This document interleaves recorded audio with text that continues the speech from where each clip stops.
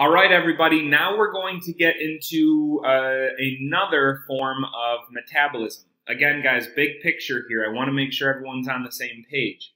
The intensity at which we're doing an activity is going to help our body decipher which of these systems it's going to use. If we're doing something that's very, very high intensity, then it needs to use a system that produces ATP very, very quickly, right? However, if we're doing something at a very low intensity, then it's going to use a system that produces ATP much more slowly, okay? So remember that intensity is the main determining factor of which of these different metabolic systems our body is going to use, okay? Now, we're going to talk a lot about the presence of oxygen because now we're really getting into aerobic metabolism. So the presence of oxygen is going to have a big role in all of these systems, okay? And that ties in with intensity, right? Because if we're working at such a high intensity that our body is not able to get enough oxygen in, well, that presence of oxygen is going to be the deciding factor of which system our body uses. So the way I want you to think about it is this, okay? The presence of oxygen is going to be depicted by the intensity at which we're working. Intensity is so high, we're not getting enough oxygen in, okay? Well, the presence of oxygen is really the it's the indicator to our body of the intensity at which we're working. Okay, so our body uses the presence of oxygen as you know, helping it to understand, okay, which of these systems am I going to use? If oxygen is present, we're not working at such a high intensity at that individual muscle cell, then that tells it that it can use aerobic glycolysis or fat oxidation or protein oxidation. Okay, it can use one of the oxidative systems. However, if oxygen is not present, then that means that we're working at a very high intensity, right? And our body is going to use one of the anaerobic systems. So kind of just understand how oxygen ties in with intensity and how our body perceives intensity and really just how it gets these different signals to respond in a very specific way. So again, just to recap, low intensity activities means we have plenty of oxygen available, so our body is going to use one of the aerobic oxidative systems. High intensity activities means we don't have sufficient oxygen available at that muscle cell, so it's going to use one of the anaerobic options for metabolism.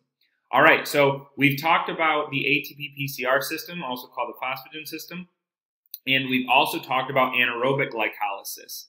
Remember, when we discussed anaerobic glycolysis, we didn't have sufficient oxygen available.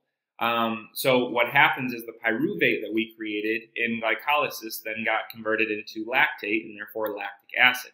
Okay, but what happens now when we're not working at that incredibly high intensity and we do have sufficient oxygen available? Well, that's what we're going to get into today. Let's get started. Okay, so the first few slides of this presentation are just to simply make sure you understand, you're comfortable with where in the cell all of these things are occurring and you understand exactly what's happening. So up until this point, I've explained to you what metabolic system our body uses during high-intensity activities. Well, now we're kind of transitioning into intensities that are slightly lower in intensity. So the area in which we've been discussing previously is the cytoplasm that you see here. Okay, so if we're talking about the ATP-PCR system or anaerobic glycolysis, that is occurring in the cytoplasm of the cell. Okay, we have not been able to get into the mitochondria yet because we need to have sufficient oxygen available in order to actually use the mitochondria that you see here. Okay, well, before, again, talking about those anaerobic mechanisms, mitochondria wasn't part of the plan, therefore we're just in the cytoplasm. But now that we are talking about the aerobic energy systems, those that do use oxygen or do require oxygen and it is available, now we're actually going to get into the mitochondria so we can use that to make even more ATP now compared to when we were using an anaerobic system. So I'll give you some overview slides, but again, big picture. So before we were in the cytoplasm, now we're working our way to utilizing the mitochondria. When you look at this slide here, I hope this reminds you of anaerobic glycolysis, right? Of glycolysis. It's not necessarily just anaerobic glycolysis. But good news is there are three main steps to aerobic glycolysis. And the first of those steps is glycolysis. And you've already seen that before, right? You've already learned about glycolysis. So nothing is different here. You have the first three steps, and then you have the remaining steps that go into the six. So nothing is different here, okay? The only difference with anaerobic and aerobic glycolysis is that now, instead of the pyruvate being converted into lactic acid, as it did with anaerobic glycolysis, now that pyruvate is being shuttled further on. Okay, so it's not just stopping here, because remember, pyruvate has one of two fates. It's either going to get converted into lactate if we don't have sufficient oxygen available. Okay, if that were the case, we would be discussing fast or anaerobic glycolysis. However, the other fate is pyruvate gets pushed into the matrix of the mitochondria. All right, so that's what we're talking about here. All right, guys, so just these are areas where students can kind of get confused. So again, we've talked about the ATP-PCR system, and we've talked about anaerobic glycolysis, or also called fast glycolysis. So those are the two systems we've discussed. But now we're talking about a different system. And even though aerobic glycolysis and anaerobic glycolysis look differently, they both start with glycolysis. This step here, everything that you see in front of you. If that doesn't make sense, please reach out to me. I want to make sure you guys are comfortable with this content. All right, so now let's say that instead of the pyruvate being converted into lactate, now we do have sufficient oxygen available because we're not working at such a high intensity. The pyruvate can actually get pushed into the mitochondria. This is what the mitochondria looks like. Okay, so the mitochondria, it's important to understand that the mitochondria has two different membranes. You can see here in red, it has the outer membrane, and you can see here in yellow that it has the inner membrane. And just beyond that inner membrane is this blue area that is called the matrix of the mitochondria. So I'll kind of bring you back here, when we're out into the cytoplasm of the cell, okay, we're just kind of floating around out here in this area, okay? But what we want to do is get those molecules, those pyruvates, from the cytoplasm into the mitochondria, okay? So when you look here, it actually has to go. You can just kind of picture that this white area is pink if you want to look at compare it to the cell picture we were just referring to. But we have to get those pyruvates, those two pyruvates we just produced, we need to get them through the outer membrane of the mitochondria, then through the inner membrane of the mitochondria, then we're going to get it into the matrix. Okay, so once we get it into the matrix of the mitochondria, then we can really extrapolate a lot of ATP from those molecules. Okay, now I hope that you have a good grasp on kind of where we're at, and I've done a good job of setting the stage of what we're talking about. This slide right here is giving you an overview of aerobic, or also called slow glycolysis. Okay, so you can see here that this is a three-step, a three-stage process, I should say. It's a lot more than just three steps, but it is a three-stage process. And the first of those stages is glycolysis, right? So we've already talked about glycolysis, okay, when we discussed fast glycolysis or anaerobic glycolysis. With anaerobic glycolysis, we produced those two pyruvate, and those pyruvate stayed right in the they stayed right in glycolysis, or the cytosol of the cell, and they were converted into lactate. However, let's say that we're working at a lower intensity and we have sufficient oxygen available. Well, if that is the case, then instead of those pyruvate getting converted into lactic acid here, okay, just like we showed up here, okay, well, now those pyruvate are going to get into the matrix of the mitochondria and be pushed into what is called the Krebs cycle, okay? And we're going to talk about each of these in quite a bit more detail. But once it gets into the Krebs cycle, it gets converted into something. We'll talk about that. And those molecules that it gets converted into are going to be pushed around this cycle, and it's going to be broken up. And from that, we're going to take away these high energy carrying compounds. All of these things that get removed from those molecules are then sent to, over here, are then sent to the electron transport chain, which is the third stage of aerobic glycolysis. So again, just to really put this all together, when we're talking about anaerobic glycolysis, we just have this stage here, glycolysis. Okay. However, when we're discussing aerobic glycolysis, now we're talking about 3 stages. That is stage number 1, glycolysis, stage number 2, the Krebs cycle, also called the citric acid cycle, and stage number 3, the electron transport chain. So you can see that we're now taking a lot more steps. However, because we're taking all of these extra steps, we're able to create more ATP. But on the other side of that, that means this takes more time. But if we're using a lower intensity energy system, we have that time available. So you guys can just, what I'd like you to do is just kind of imagine, you know, you running, let's say that you're in a situation where you have to run through the woods. Maybe you have to get away from something really, really quickly. Well, when you start, let's just say it's a bear, for example. Let's say that you're in the woods, you see a bear. And as soon as you see that bear, you start sprinting as hard as you can. Well, in the first, somewhere between 3 to 15 seconds of that sprint, you are going to utilize your ATP-PCR system, right? However, eventually that system runs out, okay? Well, once that system runs out, then you're going to be forced to switch to this system here, which is anaerobic glycolysis, okay? So you're able to utilize anaerobic glycolysis in a relatively short amount of time. You're able to produce, 3 ATP if you start with glycogen, or 2 ATP if you start with glucose.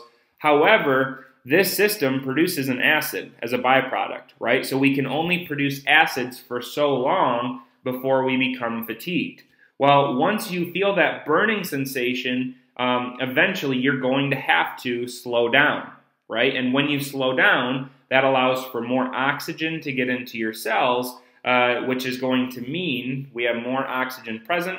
So we're going to get those pyruvate to instead be converted to lactic acid, from being converted originally into lactic acid to now being converted into or pushed into the mitochondria.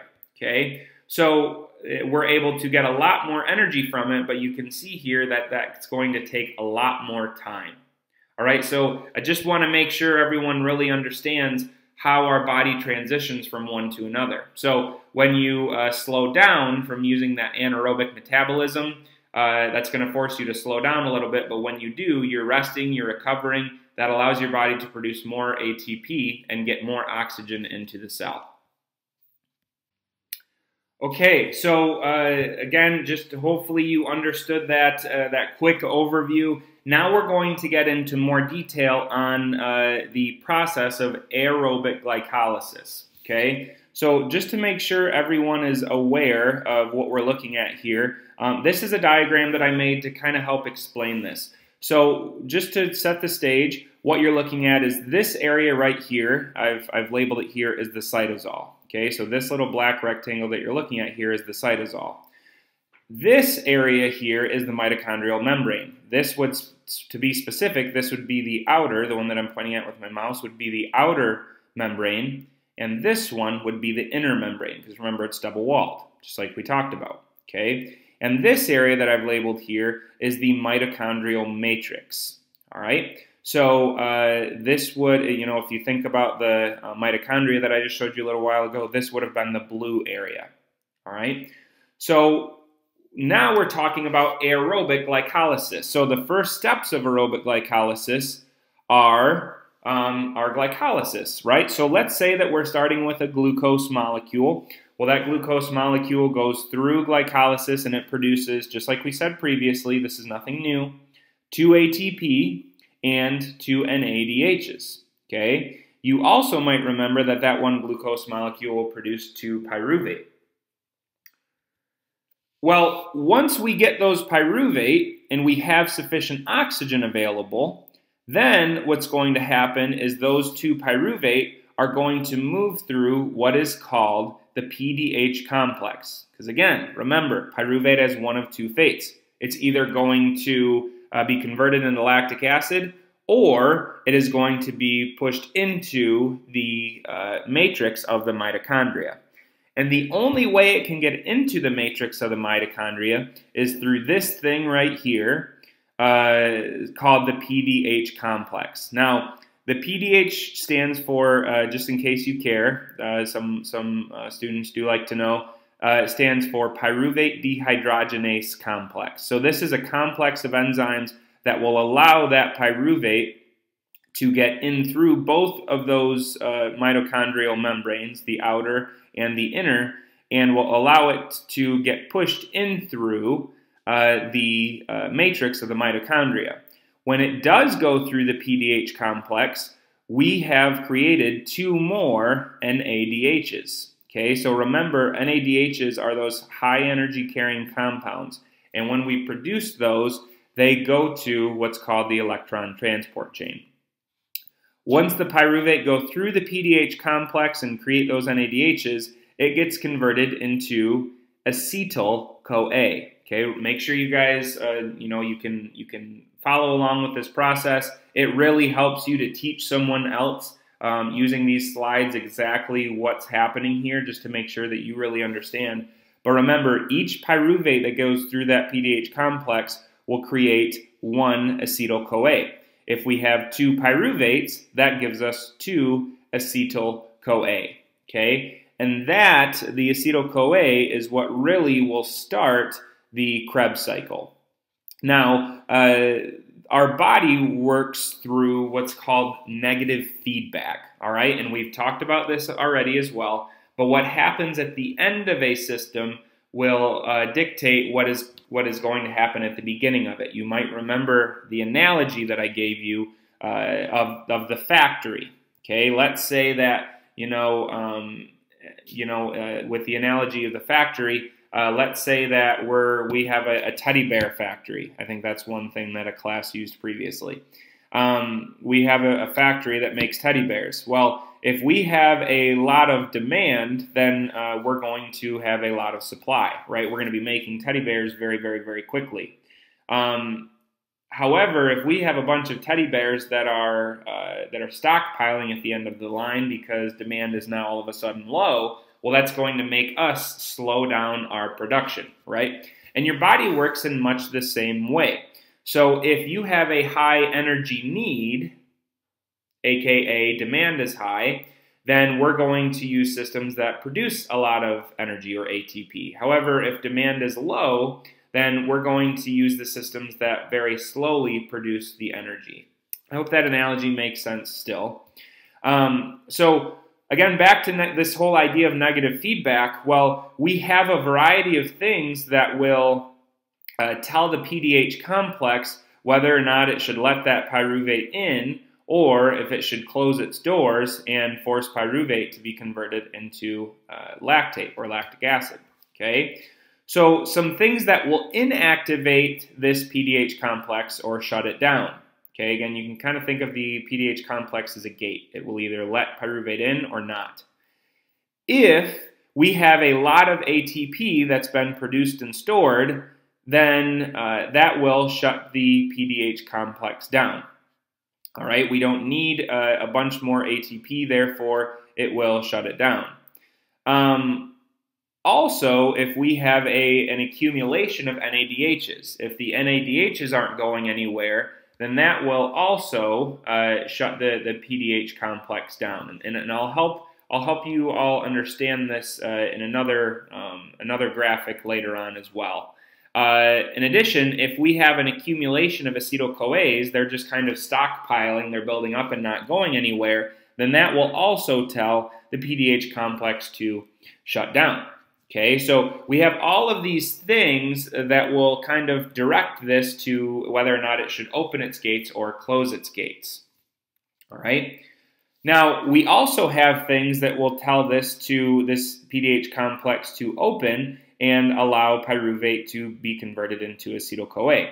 One of those things is an increase in accumulation of calcium.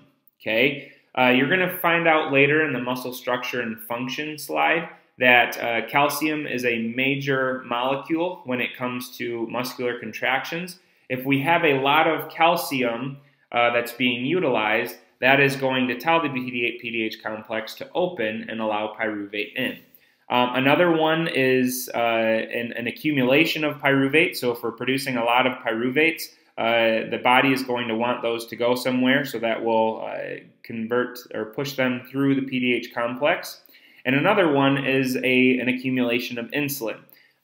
You may or may not know this, but insulin is a hormone that allows sugar to get pushed into the muscle cell so we can use it for energy. If we have a lot of insulin that is surrounding that cell, then that is going to open up the PDH complex and it will get pyruvate into it. So again, guys, just to make sure you're not confused, we have these different mechanisms that will tell the PDH complex what to do.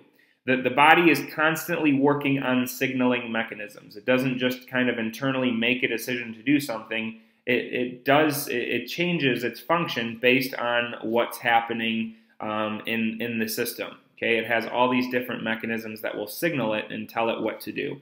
So these are just a couple of them. I hope you're able to follow me right now. So at this point, we've gotten into the matrix of the mitochondria, and we have these two molecules called acetyl-CoA.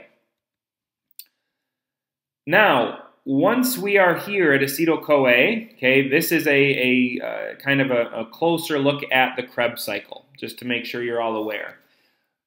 So we talked about this previously, all right? So again, I know I have a lot of different slides, but they often kind of touch on one another just to make sure you guys understand how they connect. So we had our pyruvate from glycolysis. That pyruvate went through the PDH complex, which you can just imagine is lying right here. And that one pyruvate created one NADH. However, if we start with one glucose molecule, that creates two pyruvate. So therefore, we would have two NADHs and two acetyl-CoAs, all right, just from one glucose molecule. All right, so once we have those acetyl-CoAs, there is something that has to happen in order for the Krebs cycle to initiate its cycle, okay, to know how to start. Well, what happens is that acetyl-CoA has to mix with the molecule oxaloacetate that you see right here in order to make citrate. All right? It is the combination of acetyl-CoA and oxaloacetate that makes citrate, and these are the main things that will enable the Krebs cycle to begin its cycle. All right? So this is something that I definitely want you to write in your notes. All right? The whole point of the Krebs cycle is to make high energy carrying compounds. All right, again, the entire point of the Krebs cycle is to make high energy carrying compounds. And it does this by mixing the acetyl-CoA with the oxaloacetate, making citrate, and that will jumpstart this whole cycle. All right, and when those things happen, we can kind of follow along with this. They make a lot of those high energy carrying compounds. Now, believe me, I know a lot of my dietetic students had to memorize this Krebs cycle step by step by step. I don't need you to know that. You don't need to remember fumarase or succinate dehydrogenase or succinyl-CoA synthase. You don't have to memorize those things. I want you to understand what's happening here not exactly every step of it and memorizing things, and then really ultimately you still don't really understand what the Krebs cycle does. Okay, so the point of the Krebs cycle is to make high energy carrying compounds, and you can see that it does this. Okay, so one acetyl-CoA, when it goes through this, creates how many NADHs? Well, we can kind of go through and count. It creates 1, 2, 3 NADHs. It also creates 1 FADH. And it also creates 1 ATP. Okay, so I strongly recommend that you write those things in your notes. One cycle of Krebs creates 3 NADHs, 1 FADH, and 1 ATP. So how many of each of those things would we get if we started with one glucose molecule? Well, you might remember that one glucose molecule creates 2-pyruvate. 2-pyruvate will create 2 acetyl-CoA. If we have 2 acetyl-CoA, then that means that we have 2 turns of Krebs. If we have 2 turns of Krebs, then that means that we're creating 6 NADH, right? Because 1 turn creates 3. We have 2 turns of Krebs, that means we have 6 NADHs, 2 FADHs, and 2 ATP. Okay, so again, all of those things are going to be sent on to the electron transport chain. All right, so just to remind you, NADHs, okay, are high energy carrying compounds. So are FADHs. Okay, now what I want you to do in your notes is write this. 1 NADH equals 2.5 ATP. 1 FADH equals 1.5 ATP. Okay, so it's not merely the presence of NADHs and FADHs that we automatically get ATP from. It's actually those high energy carrying compounds that will be sent to the electron transport chain. And once they're in the electron transport chain, then we get a lot of ATP from them. And the reason why I just had you write down what you did is because each NADH that goes through the electron transport chain, that will eventually give us 2.5 ATP, and each FADH will eventually give us 1.5 ATP. When we're creating a lot of those in the Krebs cycle, you can see that we can get a lot of ATP just off of that one glucose molecule that we started with. I hope that makes sense. If not, please ask. Do you all remember how glycolysis or fast glycolysis had its rate-limiting enzyme? Well, that enzyme was called PFK. Remember, that is the enzyme that decides how slowly or how quickly this system will operate. So glycolysis has this specific enzyme. Okay, that was PFK, just as a reminder. Well, the Krebs cycle also has its own specific enzyme as well that is considered the rate-limiting enzyme, and that is called isocitrate dehydrogenase. And what's interesting about these enzymes is that as we use different systems, they will upregulate to make the system more efficient and work faster. Okay, so think about the type of exercise you do. If we do a lot of aerobic exercise, like jogging or swimming or cycling, okay, well, we're going to be relying on this Krebs cycle quite heavily. Well, as an adaptation to that, what's going to happen is we are going to produce more and use more isocitrate dehydrogenase. And conversely, let's say that you exercise a lot in a way that uses glycolysis a lot. Okay, it uses anaerobic glycolysis, so you exercise with very, very high intensity. Well, if that's the case, then this enzyme, PFK, is going to upregulate, and it's going to allow glycolysis to work much faster. So, you'll be able to get through those glucose and glycogen molecules much faster anaerobically, Or if you do a lot of aerobic training, then the Krebs cycle's rate-limiting enzyme is going to upregulate, again, isocitrate dehydrogenase, and you're going to go through this system very quickly. So it really just depends on what type of exercise you do, but that's just one of the many ways in which your body will adapt and become much more efficient. What I will say at this point too, I tell every student this, when you guys are learning these things, I highly recommend that you don't just write them down and read them or look at them on a slide. I want you to get used to saying them out loud. Okay, some of this information is a lot like learning a new language. If you don't say the words out loud, it's very unlikely that you're going to remember how to say them or remember them at all when it comes to being in a test-taking situation. So the more times you can say words like acetyl-CoA or oxaloacetate or isocitrate dehydrogenase, the more times you say them, the more comfortable you're going to get with them, the more easily you're going to be able to memorize them and more comfortably explain what's happening in each slide.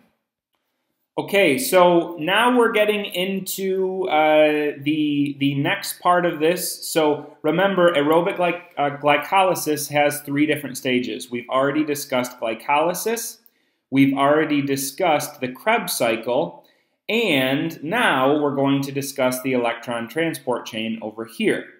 Okay, let me get my little pointer thing. Okay. So this is the electron transport chain. So we had all those processes. We made those NADHs, we made those FADHs. Then we send them to this structure here called the electron transport chain. Now, the electron transport chain sits on the inner mitochondrial membrane. You might remember that when I showed you this yellow part here was that inner membrane. Okay? Well, all of those things that we just produced were produced in the matrix of the mitochondria, and that's shown in this section here. I know there's a lot going on in this, but we're going to take it slow so I can help you understand what's occurring, okay? Well, when we produce all those things in the matrix, they go to this electron transport chain, or this series of proteins, all right? Well, all of the NADHs and FADHs that we produced will go to this area. And you can see here, I want you to just kind of look right here at NADH and also at FADH. Okay? Well, you can see that they are, you have NADH plus a hydrogen. And then once it goes by this protein here, it becomes NAD. So if we have NAD and 2 H's, and then all of a sudden we lose the 2 H's, we're just left with NAD, right? So what happens is, those NADHs will drop off their hydrogens, okay? And hydrogen molecules are very interesting because they're actually composed of protons and electrons. And what happens is those electrons will stay right here on this inner mitochondrial membrane, so this becomes very negatively charged. And all of the positively charged protons will get pushed out into this outer mitochondrial area, all right? So you have this area right here being very positively charged, and this area right here being very negatively charged. Well, what this does is this sets us up very well for a reaction, okay? When you have, just like in a battery, when you have positives mixing with negatives, that produces energy. So right here you have all these NADHs and FADHs and additional hydrogens that are being pumped out into the outer mitochondrial membrane, and the electrons that were attached to those stay right here. So you have all of these protons, positive environment, all of these negative electrons right here, and on the as part of the electron transport chain, you have this protein here that I'm encircling, called the ATP synthase. All right, ATP synthase can really essentially be seen as the battery of the electron transport chain. That allows the hydrogens, the positive hydrogens, to mix with this very negatively energized area And what that does is that will help create energy, okay? So that energy, if you can remember when we talked about the production of ATP, you might remember that we have to have a phosphate joined to ADP, creating ATP. Well, this ATP synthase gives us that energy to create the high energy carrying bonds, and that will bind these phosphates to our ADPs that we have, and that creates ATP. All right? And unless we have the presence of oxygen in the system, none of that will be able to work. I hope that kind of makes sense. You don't have to know, all of these different mechanisms here. You just need to know that the high energy carrying compounds will go to the electron transport chain, and they will get kicked out. And when they get kicked out, they separate into protons and electrons. Those protons and electrons will eventually mix in ATP synthase, providing the energy that we need to combine our phosphates to our ADPs, creating a lot of ATP. Okay, I have a little video here that kind of puts all this in motion to really help you understand the process of the electron transport chain. During glycolysis and the tricarboxylic acid cycle, oxidation of organic molecules results in production of reduced coenzymes such as NADH. These coenzymes transfer hydrogens to the electron transport chain, which is located in the bacterial cell membrane. A hydrogen consists of a proton and an electron. The electron transport chain consists of a series of special electron carrier proteins that shuttle electrons from NADH to a terminal electron acceptor, such as oxygen. Electrons enter the electron transport chain when NADH transfers its protons plus electrons to a membrane-embedded carrier protein. The electrons are sequentially carried along the electron transport chain, while the protons are shuttled to the outside of the membrane. Some of the electron carriers, such as coenzyme Q, accept a proton from the inside of the cell membrane as it accepts electrons. The proton is then transported through the membrane as electrons move down the chain. This increases the proton gradient across the membrane and enhances the proton motive force. During aerobic respiration, the last carrier protein transfers a pair of electrons to oxygen at the end of the electron transport chain, and water is formed.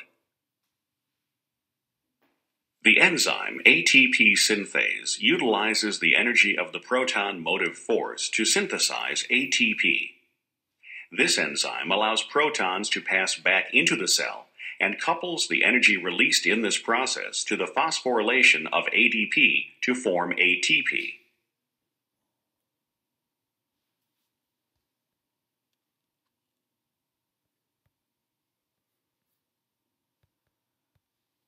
All right, that is aerobic glycolysis. I hope that makes pretty good sense to you. If not, I want you to rewatch that until you really do feel comfortable and confident explaining and understanding the material. If not, you need to ask me. That's what my office hours are for. That's why I'm always open and willing to meet. I know these things can be complex, but you will only understand it if you make the effort and come talk to me if you don't understand it.